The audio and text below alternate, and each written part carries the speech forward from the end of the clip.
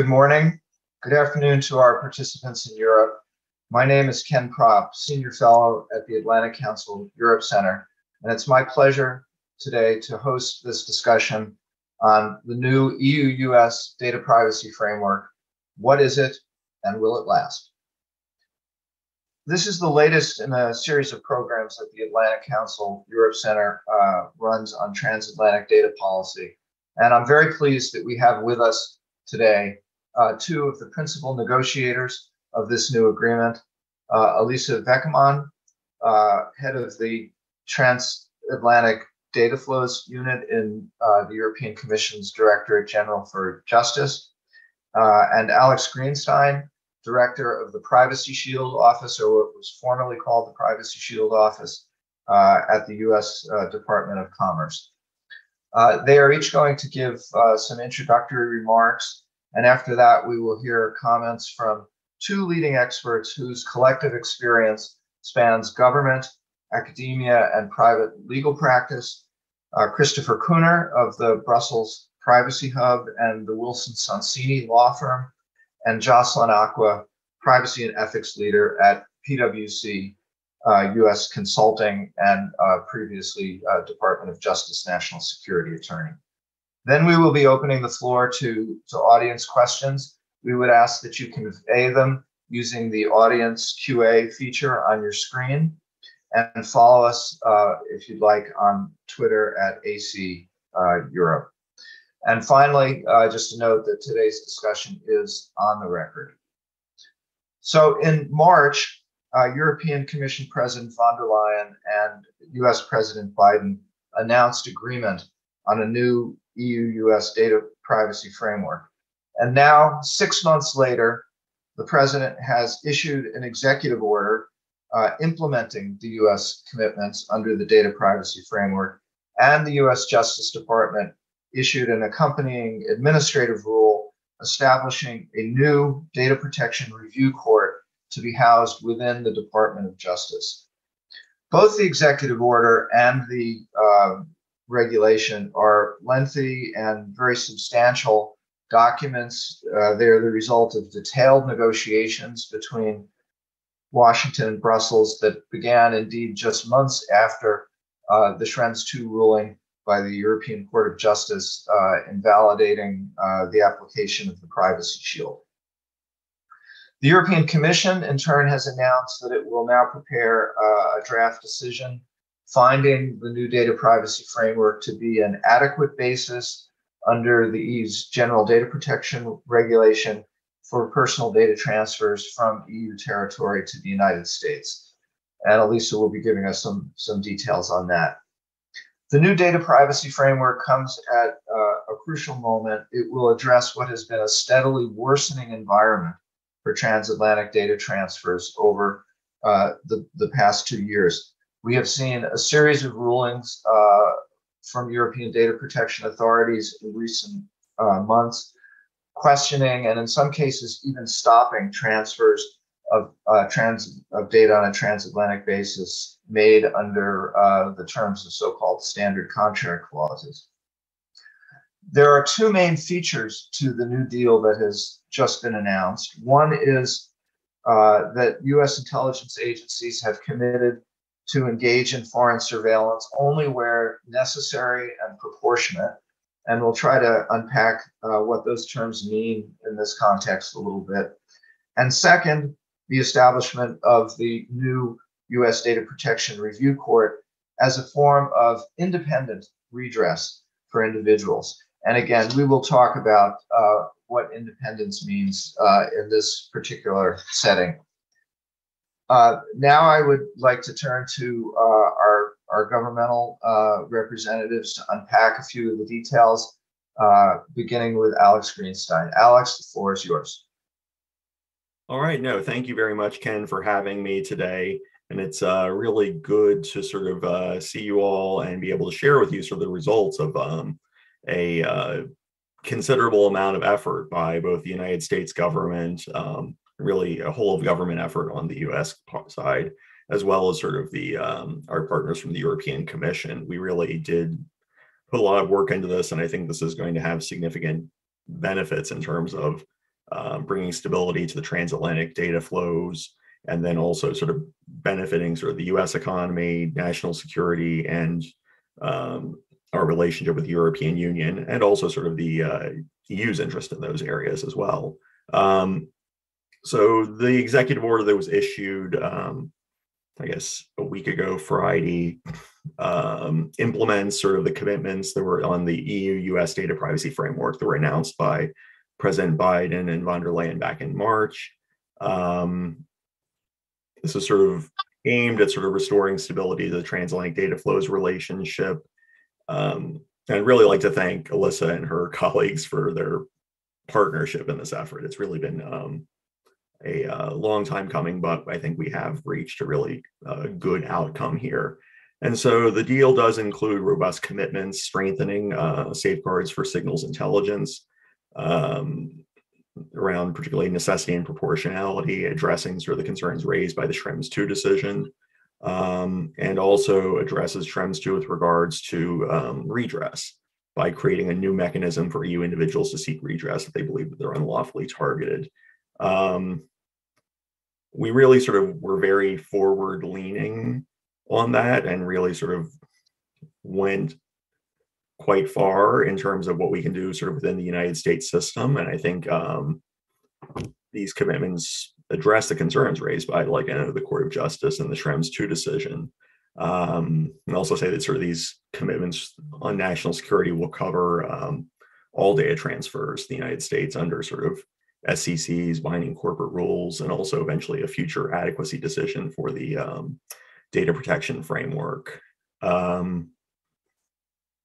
In parallel, we're also sort of working with our partners in the European Commission to facilitate their sort of issuing an adequacy determination. We're working to finalize updates to commercial privacy principles that will sort of be a part of the data privacy framework. And that should be finalized in the near future, and that will allow the Commission to conduct an adequacy determination, and that will go through sort of the EU processes. And then also sort of like, we'll be working to manage sort of like, the transition of companies who are currently participating in Privacy Shield, and make sure that they're able to make the transition to the data privacy framework. I think I'll leave it there and let Alyssa jump in. Okay, Alyssa, why don't you offer some views for us from Brussels, and then we'll move to some questions for both of you. Thank you. Sure. Good morning, good afternoon, everyone. I hope you can hear me well, because I was having some connection issues earlier. I hope it's okay now. So indeed, I wanted to briefly explain what these two new instruments are about, so the new executive order and the Attorney General regulation, and what this means for the new or the future transatlantic data transfer framework.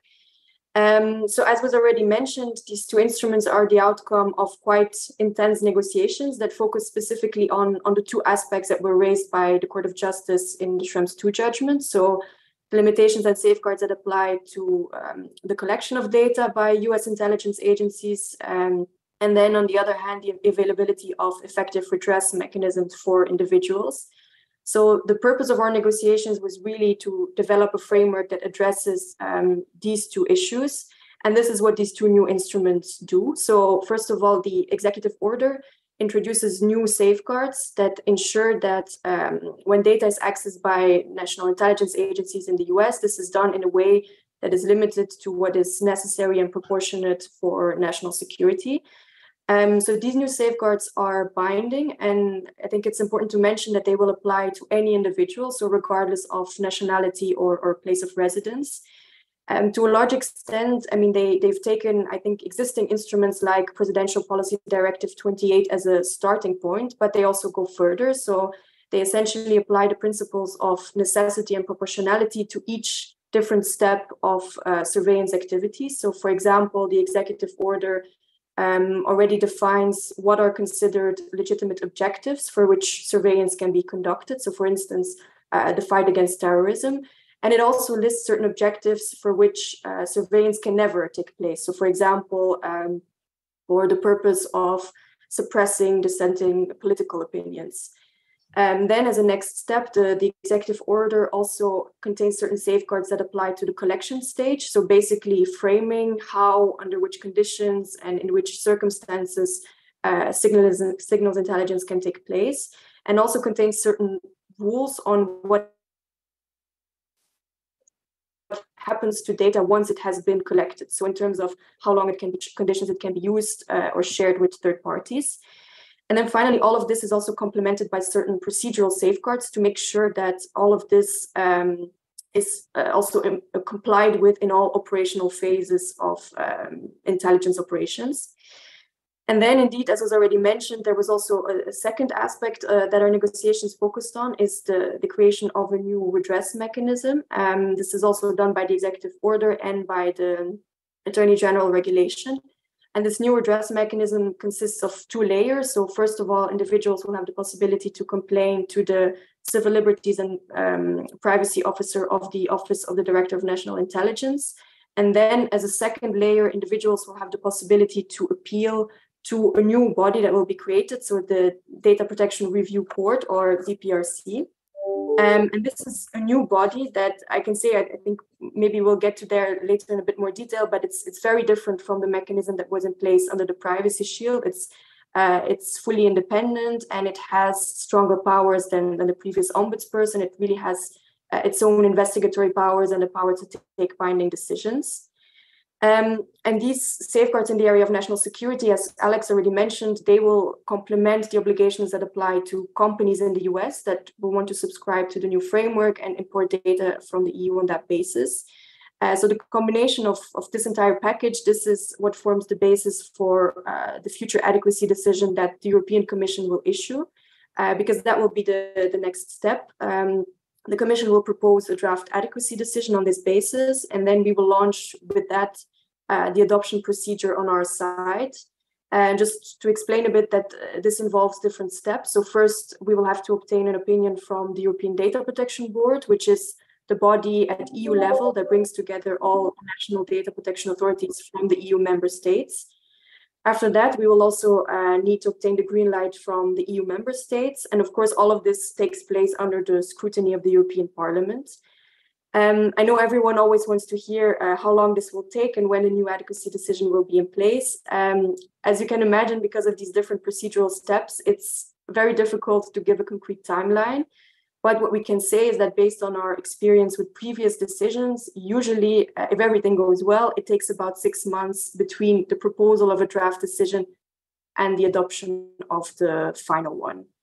And then a last comment I just wanted to make, it's also linked to what Alex was saying before, and I think it's important to note that all of the safeguards that indeed have been agreed with the US and that are in this executive order and Attorney General regulation, they will not only form the basis for a new adequacy decision, but they will of course also apply to any commercial transatlantic data transfer. So companies using other tools like standard contractual clauses or binding corporate rules, they will all benefit from the same protections, and we think this will of course significantly facilitate transatlantic data flows.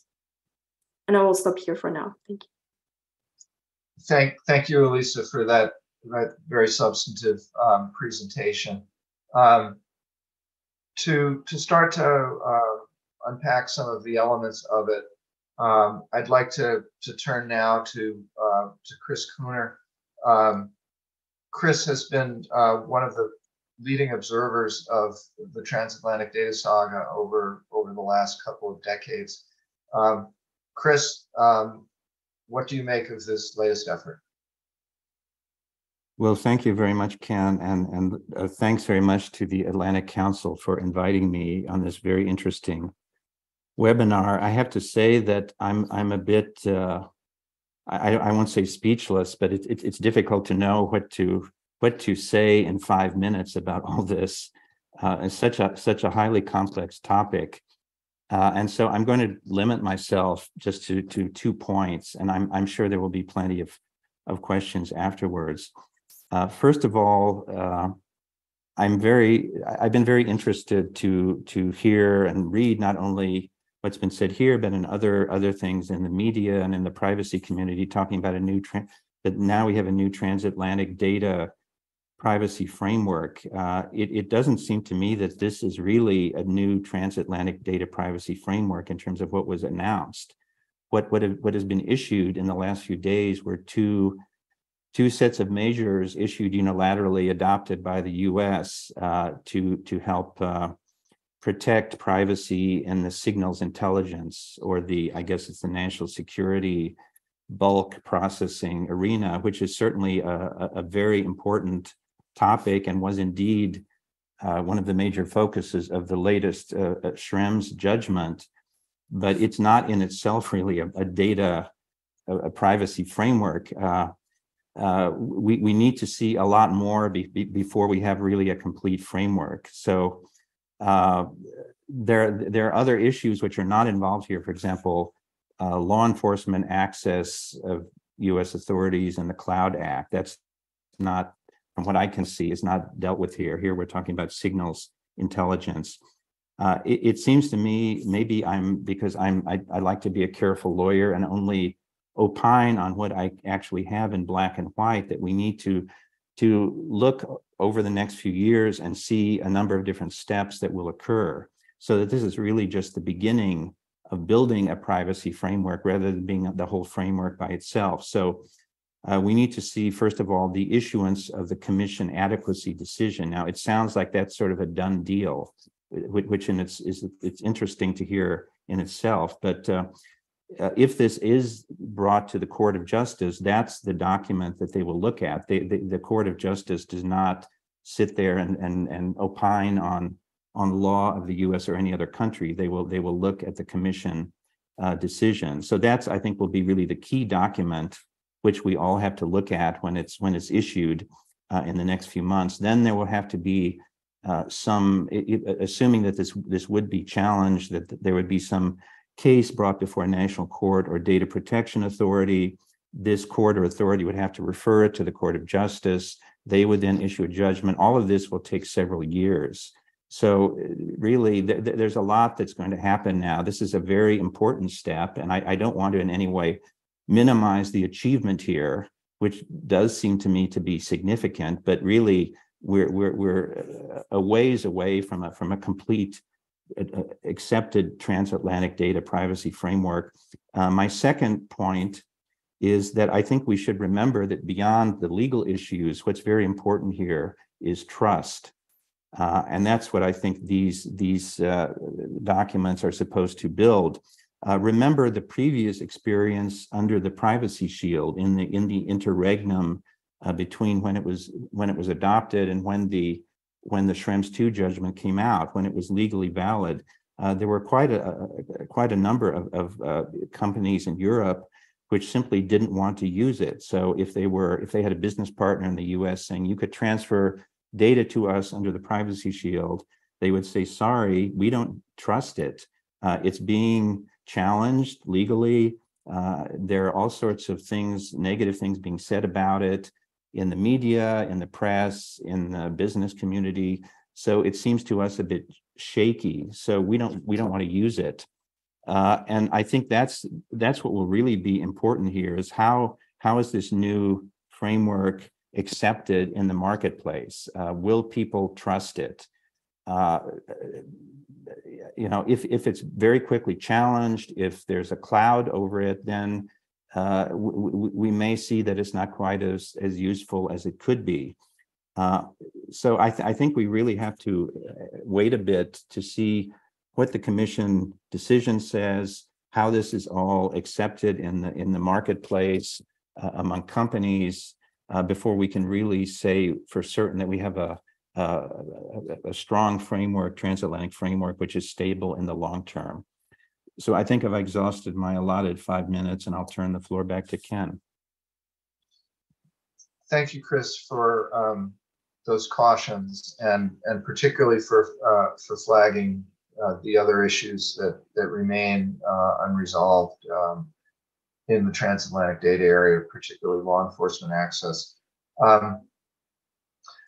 Jocelyn, it seems to me that as someone who counsels companies these days, you may be in a position to address the issue of trust that Chris has mentioned here. But I would also ask you to put your former hat on from the Justice Department National Security Division. You labored long and hard on PPD 28. How does this? How do the commitments made by the U.S. government in this new context compare to those in the earlier one? Sure, and thanks, Ken, and everyone for having me here. I was very excited to have the opportunity to read all of the documentation that just came out over the past week with excitement and curiosity on how the executive order was going to address some of those key issues that were caused the Privacy Shield to become invalidated. And I think they did quite an amazing job. While a lot of the scope and the purpose for national security collection has not changed, there are already some significant limitations focused on key national security concerns of the U.S. and its allies, focused on terrorism and espionage, but not on certain areas of discriminatory effect on different people. And so I think the focus solely on treatment and continued parity of all persons, not just U.S. persons, was really a welcome thing to read. And that really is throughout the entirety of the new executive order. So two areas that I thought was quite interesting. One was, again, the necessity and proportionality, which the terms are defined in the EO, so a little bit different from how it's defined in case law in the EU. I noticed that that while I don't know if people have had ever a chance to review, but the EDPS in the EU had written some white papers on what is necessity and what is proportionality. They focus a lot on strict necessity and focus on proportionality at that individual rights stance. This is really focused on necessity in terms of it's very important, and there's a limited ability to obtain the intelligence in another way. And the proportionality is really very broad, focused on the effect in a balancing test, which I thought was a real good way to sort of split that assessment, with a keynote that they'd be focusing on U.S. law in its interpretation, which of course makes sense.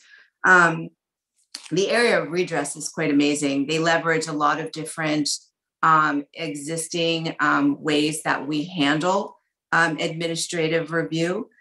First, the qualification of the verification of the complaint was a good idea, and that's being done by regulators in the EU. It's similar to the plan that is in place for financial records under the TFTP, the transnational agreement. Then having that qualified complaint go to ODNI's civil liberties officers is a really good step as a first layer. They have garnered a lot of trust, both in the United States and the EU, for their scrutiny over activities. And they do have a right to seek all of that information from the different intelligence communities. And then also that the court, I mean, that is something that we haven't seen in this context before, giving a court independent authority to say yes or no with respect to whether or not our complaint is valid and something should be done, whether or not they're able to tell that individual that something specific has been done. The fact that all of those parties are involved is quite amazing.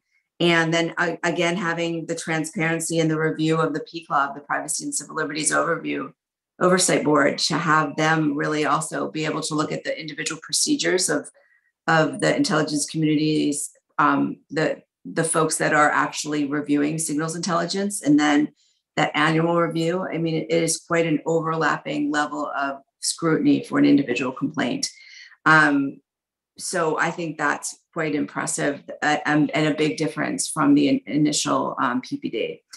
Very quickly, with respect to corporations, I think people are breathing a sigh of relief. This is a chance to take a step back and really either decide to use the Privacy Shield renewed, I'm not sure what it's going to be called now, the data protection framework that Alex spoke of that should be coming out in the next few weeks, I believe. That really will help those thousands of companies that relied on Privacy Shield. So I know they're breathing a sigh of relief. The others who have already engaged in binding corporate rules or standard contract clauses, I'm not exactly sure that they will pivot, since they have so many contracts, thousands of contracts, many big companies already in play with standard contract clauses within. That said, I think the overall position is that these companies have more relief that they can actually rely on their agreements and their use of cloud providers that are based in the United States, or technology providers that are based in the United States, so that data doesn't necessarily all have to be stored in Europe, which was a result of all of this, that there was all of this bifurcated localization occurring because of fear that using US providers and having data come into the United States was so risky for corporations. I'm hoping that, despite the fact that this is not completely finalized, that the regulators who have been investigating the use of analytics and tools where the data can flow back into the United States is not of such great concern anymore, because of the fact that the US has agreed to make these significant changes to its intelligence processes. We'll have to see. I hear what Chris is saying in terms of trust. I think there is strong trust between the two governments at this point. We'll have to continue to showcase that trust to make sure that it trickles down to the individual member states. The only last thing I'd be interested to hear more about from everybody on this call is that companies really need to focus on their transfer impact assessments. This has been a huge burden for many companies. And the truth is that it's so difficult for a corporation to be able to assess the collection protocols and the laws of all of the different countries they do business with that impact the EU. So in this instance, I think they can have the ability to streamline their TIAs for the United States. But then again, the US has now said that they are going to be looking to the basically the essential equivalence and adequacy of other countries where US data is sent over to those countries. I'd be interested how they're going to be doing this for the EU, since member states have maintained their own national security regimes, and it's really outside the scope of the European Commission. And so I'm curious to see what the US government will be doing, whether they will be looking at the EU as a whole, whether they're going to be looking at different member states, and then as this continues across the globe, how they're going to be really assessing to see whether or not the country is qualified to have US person data. I think that should help in a secondary fashion the ability of corporations to really understand how data is being collected and used by other countries. Maybe that might help in the TIA processes that they have to go through. I'll leave it at that and look to you, Ken, for additional questions. Thank you, Jocelyn. And thank you especially for raising that last question, which was going to be my first actually to pose. I'd like to turn to Elisa and just ask her, how does the Commission view this essentially reciprocity element that the U.S. has now injected into the equation, where the U.S. will be looking at due process protections and free flow of data protections in other countries? The provision applies both to regional economic integration organizations like the EU, but also to individual countries. And it's no secret that there are a few countries, even within the EU, where rule of law issues do exist in relation to data transfers. So How does the Commission view this assertion of reciprocal rights by the United States? Yeah, I mean, first, I'm not sure I would call it reciprocity. I mean, as was already pointed out also before, in the end, this is not an international agreement, that there's been a unilateral process on US side. Now there will be unilateral process on the EU side to adopt an adequacy decision. But indeed, it's what is true is that this new redress mechanism will in general be available to those countries and organizations that will be designated by the US through a specific process. It will be a designation by the Attorney General. And indeed, the executive order also makes clear that this designation can be done for individual countries or for economic regional organizations, which in our view the latter would apply to the EU. I think for us, what matters, of course, because we, as I said, we have these two unilateral processes, but for the EU to be able to propose an adequacy decision, for us, it's of course essential that all the different elements are in place, which also means that the redress mechanism is fully established and functioning, and it is available to all EU individuals, because also an adequacy decision is an instrument that is adopted and applies across the EU. It would facilitate data transfers from all EU member states and the 3 EEA countries, so Iceland, Norway, and Liechtenstein. So, of course, for us to even be able to adopt an adequacy decision, it's the redress mechanism needs to be there and needs to be available to all individuals. So I would say that this is our perspective on this. Thank you. Want to come back to the question of trust that Chris put on the table, and Jocelyn also commented on. Alex, you have been involved in this set of issues for many years, and including from Brussels during the negotiation of the Privacy Shield itself. What is your sense of how attitudes have evolved in Washington and in Brussels over the last years? Are the governments in a better place, or are we still in a very difficult position? I mean, I would say probably both. I mean, I think that we're in a better place in terms of mutual understanding and sort of like the fact that we really have developed sort of a shared language with sort of the European Commission on these issues. I mean, we know a lot more now about sort of European Union law and jurisprudence in this area, and sort of what best practices are that sort of like EU member states do in terms of surveillance.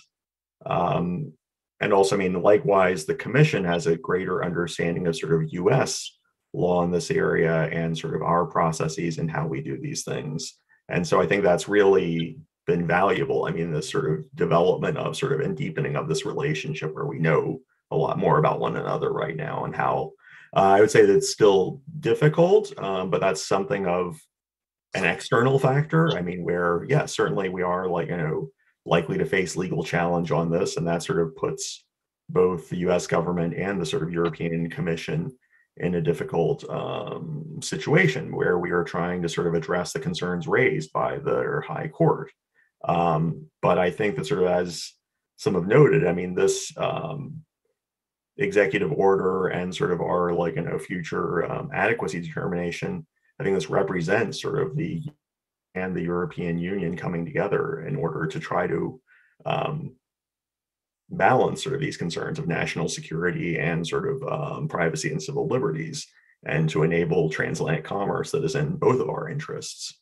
And I think that sort of throughout this thing, I mean, we have really, I think, come to understand that sort of, I mean, there isn't as much delta between sort of the way we approach these issues. I mean, we have sort of different legal systems, but ultimately, and also I think that's sort of why, I know the questions about sort of qualifying states is not as sort of big an issue as others have thought it is, just because, I mean, there is a great deal of similarity in terms of approaches between sort of what we do in the United States in terms of restraints and limitations on surveillance and what EU member states do and what they're required to do under EU law.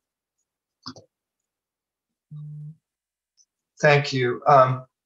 I see that we're starting to get questions coming in through the Q&A feature, and I'm going to start to turn to those in just a moment. I encourage others to send us their questions. To Chris, on the topic of necessity and proportionality, the U.S. has notably adopted the wording that the European Court of Justice uses to assess the relationship between means and ends in data protection and surveillance.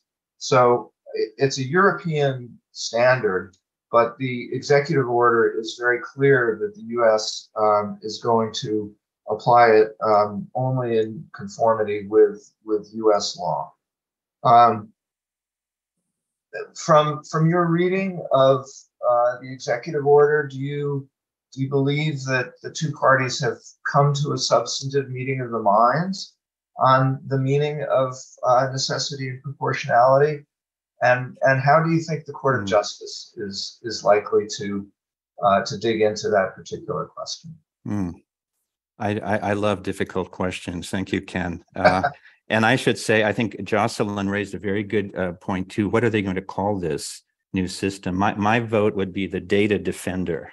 That's what I suggest. So yeah, I can answer that question now. I mean, it is going to be the EU-US data privacy framework. And so that will refer to sort of like, both the sort of overarching national security commitments, but also there will be a specific mechanism that will sort of will fill the place in the privacy ecosystem that sort of Privacy Shield had. And that will sort of have the commercial principles. But the way I like to think about it is you have this sort of overarching national security commitments that will cover data transfers under a variety of mechanisms. And one of those will be sort of like a specific adequacy determination for this framework. I hope that helps clarify. Yeah, that's very useful information. I think your question about necessity and proportionality, Ken, I think what's interesting is that if you asked any professor of comparative law, what are the two legal systems in the world in different geographic regions which are the closest, they would probably say US and EU. They're generally regarded as very, very close systems. However, when it comes to constitutional principles, there are some significant differences. And one of those is the European concept of proportionality, which grew out originally from German law and has spread to all sorts of other countries, India, South Africa, et cetera. But the one legal system it hasn't really penetrated is the US. From my very cloudy recollection of studying US constitutional law many years ago, you have the sort of the strict scrutiny, the intermediate scrutiny, and the rational basis, et cetera, whereas EU uses this proportionality test of which necessity is part. So this is really a kind of fundamental difference in approach between the two systems. And I did note with great interest that the US seems to have done its homework and has put in not just the words proportionate and necessary into the order, but actually put in some of the elements of what we would consider to be proportionality and necessity from European law. So that's good. I think what's going to be a bit interesting to see is how does, for example, US judges or US authorities interpret this, interpret a concept in line with US law when it doesn't really exist in US law. I don't want to opine on how that's going to go. So I think you can see this in two ways. You could say, oh, this doesn't work because they don't know the concept doesn't exist in US law. You might also say maybe this is the way legal bridges are built between systems, that a concept, kind of a foreign concept is introduced and it gradually becomes interpreted over time, and then over time it sort of results in a bridge between the two systems. I don't know. I think it's certainly going to be challenging and questions will be raised about it, but I don't think we really have enough information at the moment to give a definitive answer to that question. But if I could just interject, I do think that the U.S., when they're conducting intelligence collection, does a balancing act. They've always been looking at what is, they regularly look at the National Intelligence Priorities Framework. They're looking at that from proportionality standpoint. We haven't used those words before. They are inherently European words. We use a relevance standard, a probable cause standard. We have different court language of what is constitutionality. But that said, the weighing and the balancing act of what is the least intrusive means in so many respects, what is a balancing act that does happen. I think this memorializes that the intelligence community is going to need to further make balancing decisions in a more transparent way, and that they're going to be held accountable to that, and that not only at an individual level, but on a more holistic level, where I think that's where organizational changes have to happen with respect to their policies and their procedures and the review of the P Club.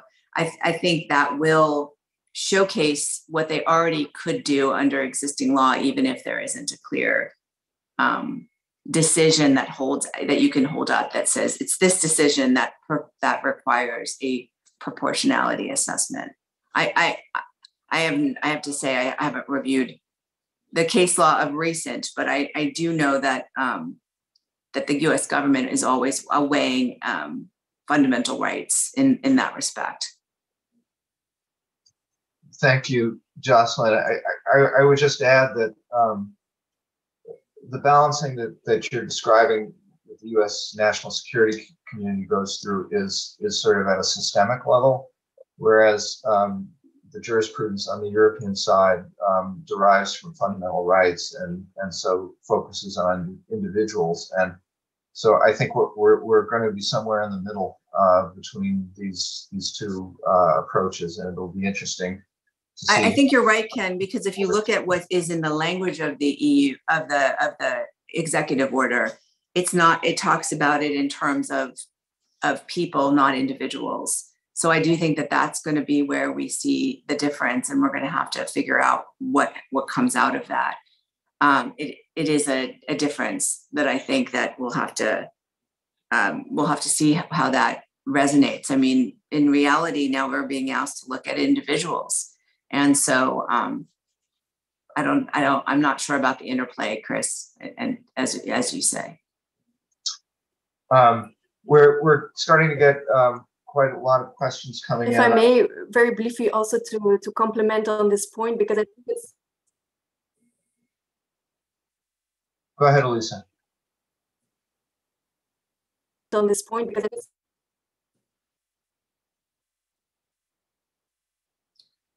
I think she froze. Elisa, can you hear us? We'll come back to you on that point in a minute.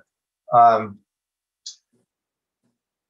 wanted to mention several of the questions that have come in about the nature of the judicial redress body. Questions: can it be considered a court within the meaning of Article 47, the redress provision of the Charter of Fundamental Rights? And a specific question that has come to us from Bertrand Dumaret of the French Data Protection Authority. To what extent is there going to be a possibility for EU citizens to challenge an order made by the Data Protection Review Court, which is, after all, an administrative body, to challenge that in U.S. federal court? That appears to be an issue that is not addressed in the specific EO.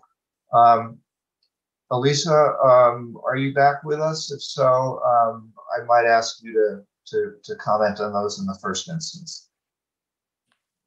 Yes, I hope you can hear me now. Really sorry about this. Okay. So yes, indeed, when it comes to the redress mechanism, I think it's important to perhaps take a step back and go back to the Schrems II judgment, where the Court of Justice looked at the ombudsperson, so the mechanism that was in place under the Privacy Shield, and found that it was not sufficiently independent and that it did not have sufficient investigatory and remedial powers. And I've seen in the questions that are coming in, some, are saying that is this new mechanism, is it an ombudsperson 2.0? Is it something that builds upon the ombudsperson? So I wanted to be clear on this, that it's not. This is really a completely new mechanism, a new body that will have very specific safeguards in terms of its independence and will have more powers. So the Data Protection Review Court, it will be in the executive, but it's like an administrative tribunal. So the members will be individuals from outside of the US government. They will be appointed on the basis of specific qualifications, in particular taking into account the same criteria as the ones that are used to appoint federal judges in the US. It will only be possible to dismiss them for cause. So for example, if they're mentally or physically unable to perform their tasks. And I think one of the main important elements is that they will not receive instructions from the government. So they will adjudicate cases without any interference from the government in an independent and impartial way. And the court will also have powers to investigate, so to obtain any relevant information, and have powers to take binding decisions. So for example, ordering the deletion of data that was unlawfully collected. I think this already shows that these are really significant improvements compared to the Privacy Shield, where the ombudsperson was really a member of the administration. It was also reporting to political hierarchy and did not have her own powers to investigate or take decisions. Then as to the question of whether there would be a possibility to appeal decisions before the courts, before the ordinary court, so to say, the judicial branch, this is indeed not addressed in the executive order because it's not a specific question to this scenario. I would say that this would have to be dealt with under the rules that apply in general under US law. So for example, possibilities of judicial review. At the same time, we also know that in the area of national security, there are certain limitations, in particular because the individual will generally not know whether or not he or she has been subject to surveillance. So it makes it, of course, more difficult to go to court. And actually, that's also precisely one of the main reasons why we went with this administrative tribunal, because before the judicial branch, you have these difficult questions of standing and a lack of information that the individual will have in an area of national security. With the Data Protection Review Court, by working with a body that is in a way in the executive, we managed to overcome those issues. So for example, there's no standing requirements, there's no need to demonstrate that data has been collected or no need to demonstrate any harm. So working with this type of body was also a way to address some of the constraints that you would normally have in the ordinary judicial system. Yeah, so it is a court created by executive action within the executive branch. Alex, two questions that sort of follow from that. There had been discussion at some point of legislation being sought by the U.S. government to codify this creation into U.S. law and to give it the long-term durability that many in Europe are looking for. Was wondering first if you could comment at all on that possibility of future congressional action. And second, we've gotten questions asking for a bit more specificity on the commercial privacy principles and how those may change, and also whether the range of companies that will be eligible to join will be broadened. For example, will the banking industry, which previously had not been able to avail itself of the Privacy Shield, be eligible for the new framework? So those two questions to you. Sure, and I guess one thing I would say, just sort of on the redress mechanism, I mean, is that definitely this is a significant I mean, I helped set up the sort of Privacy Shield sort of ombudsperson process over the State Department. And I can honestly say this is definitely goes much, much beyond that. And I mean, in our defense, at the time, we were working with what we had available in terms of PPD 28. And so we were trying to build on that. But I would say the difference here is that sort of in terms of the Schrems 2 decision, the court gave us quite helpful guidance in terms of what we needed to be, what they found lacking in the redress mechanism under the previous framework. And so I think we really have used that guidance to meet the standards and the criteria for independence and bindingness that they sort of laid out there. And so I think that's one difference here, is that we've definitely had sort of the court's decision to sort of guide our efforts to address it, which we didn't have sort of when we were doing the previous framework. In terms of the commercial sort of aspects of it, I mean, I think that sort of by and large, I mean, the Schrems 2 decision didn't raise any concerns or issues with the commercial protections offered by the Privacy Shield framework, and that really hasn't been an issue. So, I mean, I don't think that there are sort of major commercial issues that need to be resolved at this point.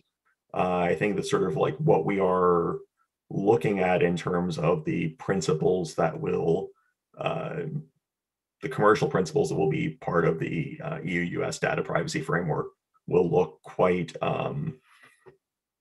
similar to sort of what we've seen in the past with Privacy Shield. I mean, there's certainly some updates needed to be made. Privacy Shield principles were still referring to the 95 directive, which is not extant anymore. And so certainly references there will need to be updated and are being updated. Also, we had a number of annual reviews that resulted in changes to how we operated the framework. And we certainly wanted to reflect those and sort of the current state of the art of how we were managing Privacy Shield. In terms of broadening the scope, I mean, I think that's something that we can discuss in the future. But I think right now we're sort of looking at trying to sort of maintain continuity and address sort of the national security concerns raised in Schrems 2.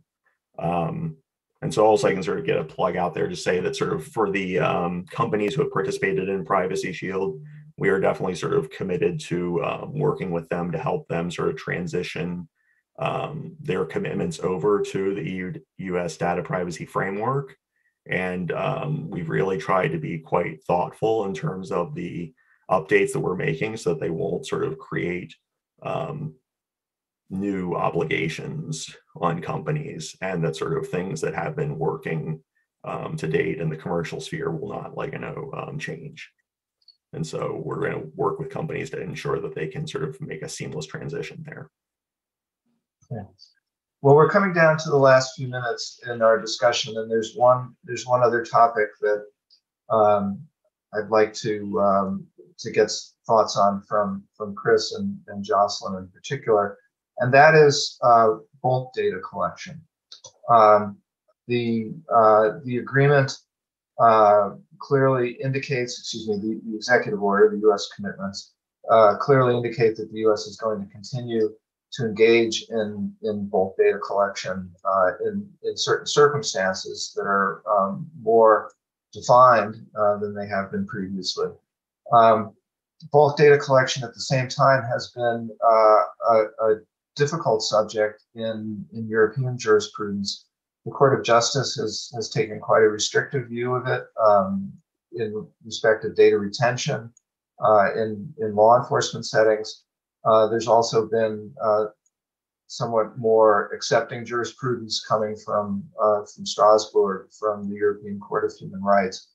Let's Jocelyn first. How do you assess the bulk data restrictions that have been introduced, and then Chris, is this going to be a major issue in the eventual judicial evaluation here?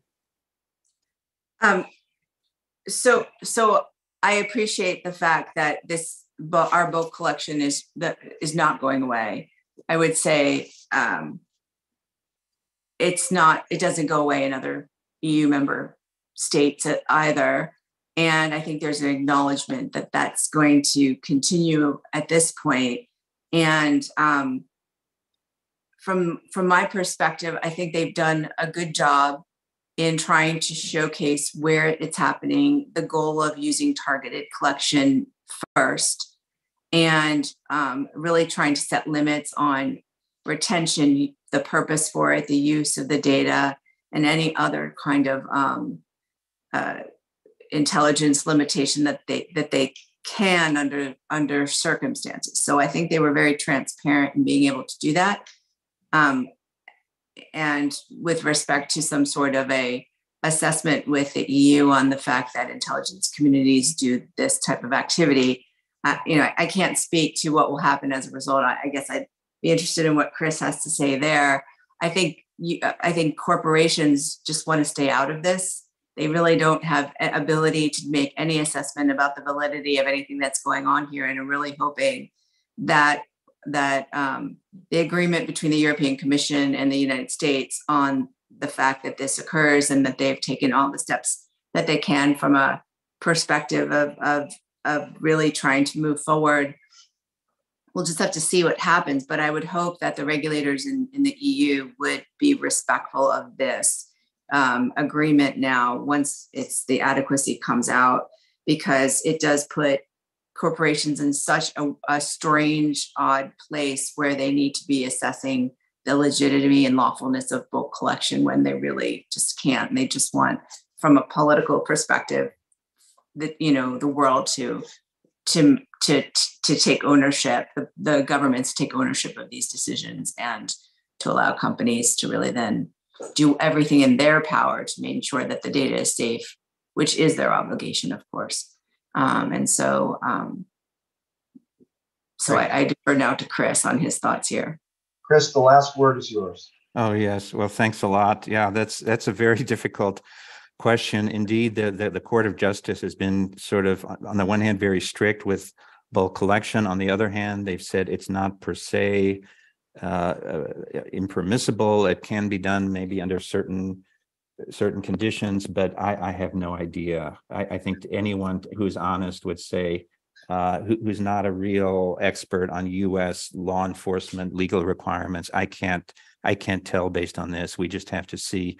I will at the end give you one free suggestion for how to avoid this being invalidated by the court. Again, please do not include in the final adequacy decision the language which was in the decisions for the safe harbor and for the privacy shield, saying that the principles may be limited to the extent necessary for law enforcement, public authority, national security, et cetera. That was in the safe harbor decision. The court invalidated it also based on that. Then they put it again back in the privacy shield decision, and the court cited it in that judgment as a reason for invalidating the privacy shield. So please don't make this mistake a third time. On the commission side, from the U.S. side, please don't insist on it, because you're just going to be shooting yourselves in the foot again. That's my last word. Thank you. Thank you, Chris. And I'd also like to thank each of our panelists, Jocelyn, Alex, and Elisa. We've only skated over the surface here. There are many issues that are going to be emerging over time, and the Atlantic Council is going to continue to be engaged on this subject. Thanks to all our audience members who contributed questions. Goodbye for now. Thanks, everybody.